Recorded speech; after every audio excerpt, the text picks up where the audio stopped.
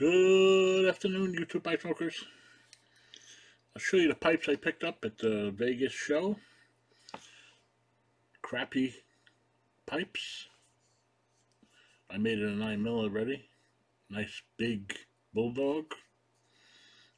Really is a big pipe when you compare it to a regular pipe. But crappy pipes. I just had to have a crappy pipe. And then I saw this unusual large Canadian, which I really like. This is not filtered, but I figure it's sort of like a church warden, so it should smoke really nice.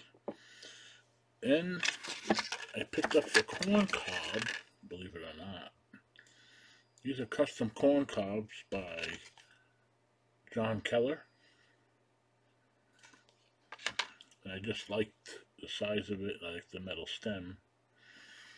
And then I picked up this guy made some pipes out of his house. He's a machinist, and there's a calabash, which I put a pipe filter in there to absorb the filter moisture.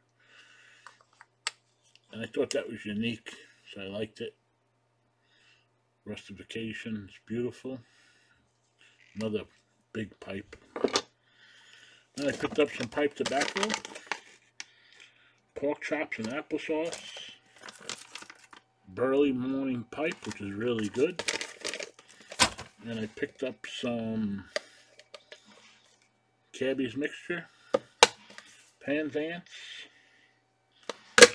and what I don't have here is I picked up a leather pipe bag, which is really nice. I'll show you that in another video. But this is really a nice smoking pipe, believe it or not, made by Crappy Pipes.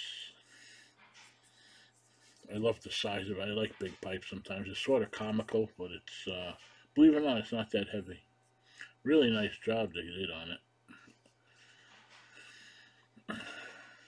And 9mm.